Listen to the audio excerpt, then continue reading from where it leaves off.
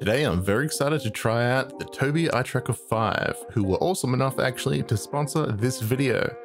The Tobii Eye Tracker 5 is a head and eye tracker that works natively with Star Citizen. I've been wanting to check out this forever because I've always wondered if it was possible to use it with salvaging, like stare at the ship and burn away the hull like a junkyard Superman.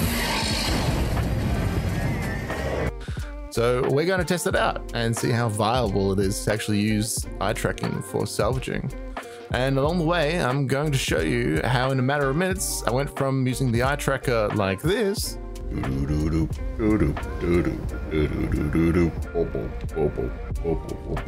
using it to make Star Citizen look like this.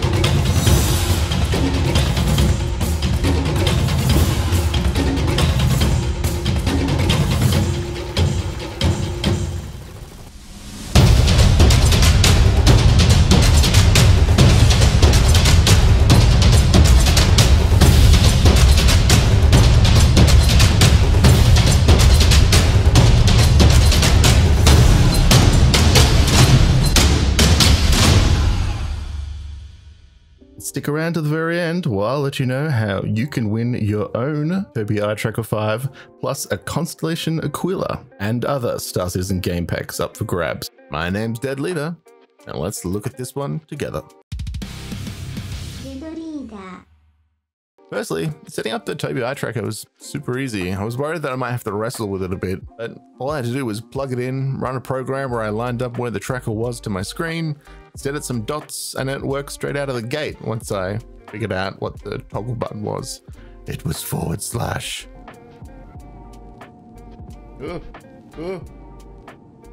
First thing I did was I claimed my Vulture from the hangar and set out into space to see how the cockpit felt with tracking on. Wow, being able to look at MFDs is crazy.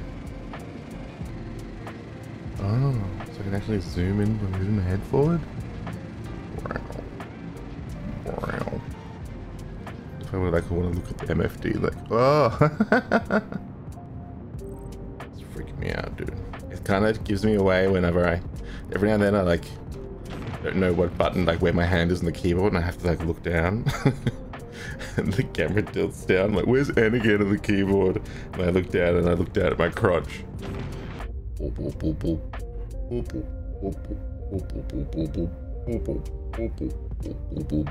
Made my way to a Lagrange point to do some salvaging and decided to turn the ghost bubble function on.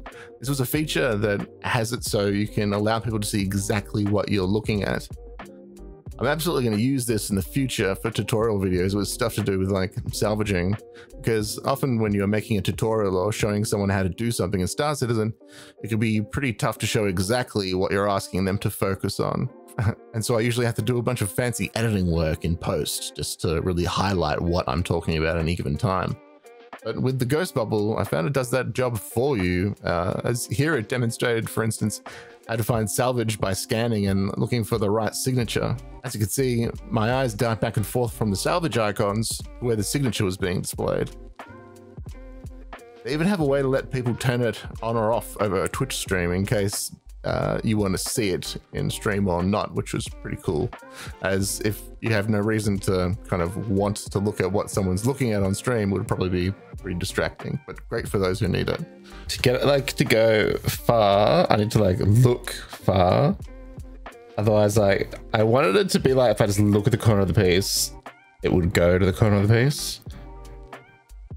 But it's like it needs like a bit of like a push. So I gotta like to like nudge it.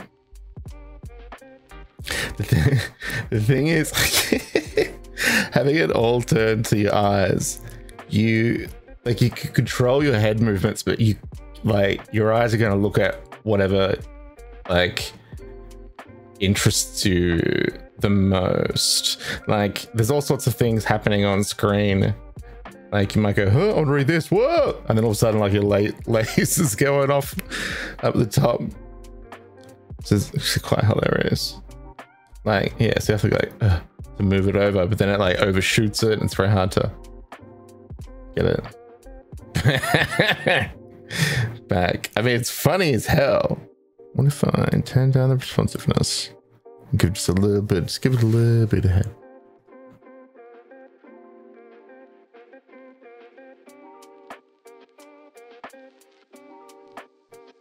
The head's like a bit of a nudge, I find. That worked a lot better. I was messing about in the Vulture. I was trying to figure out what it was exactly that I was enjoying so much about the Tobii Eye Tracker and how it made the game look.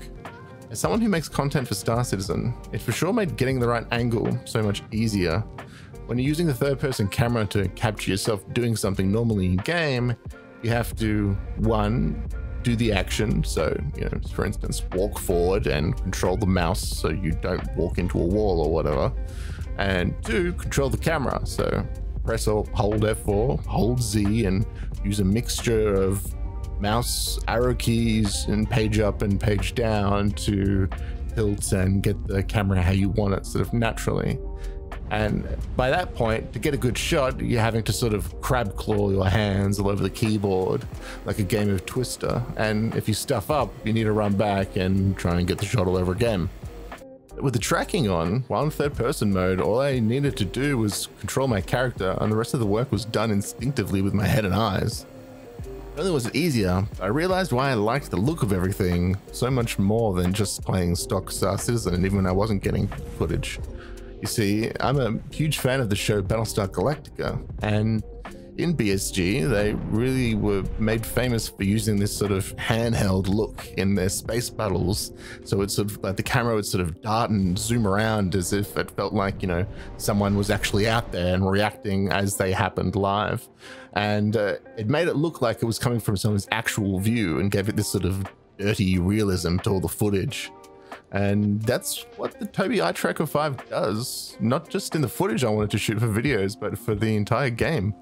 It loosens up the camera so that it's more responsive and expressive to you naturally without everything only ever moving on an unnatural, rigid sort of axis. And sometimes having the tracking on didn't help all that much. It wasn't for every situation, but luckily when you toggle it on or off, it's separate for each view type. So if you don't want it on while you're in first person mode doing first person shooter missions, for instance, but you do want it on when you're in a cockpit, then all you need to do is toggle it on or off once and it will remember which mode it's supposed to be for which view type. So it's not entirely like, it doesn't take over the entire game just being on. And as I mentioned at the start of the video, Tobii is running a sweepstake to win a Tobii Eye Tracker 5 plus the Constellation Aquilla, with runner-up game packs including an Avenger Titan, an Aurora MR, a Mustang Alpha, or a 100i. For more details, click the link on screen or down in the video description. And if you're interested in grabbing a Tobii Eye Tracker 5, then they've generously offered a 15% discount link, which you can also find below. So if you're interested in doing this for yourself, whether it be for content creation or more just an immersive experience, check out the link below and grab yourself a 15% off. Thanks again to Tobii for sponsoring this video. Once again, my name's Dead Leader, and I'll see you out there in the verse.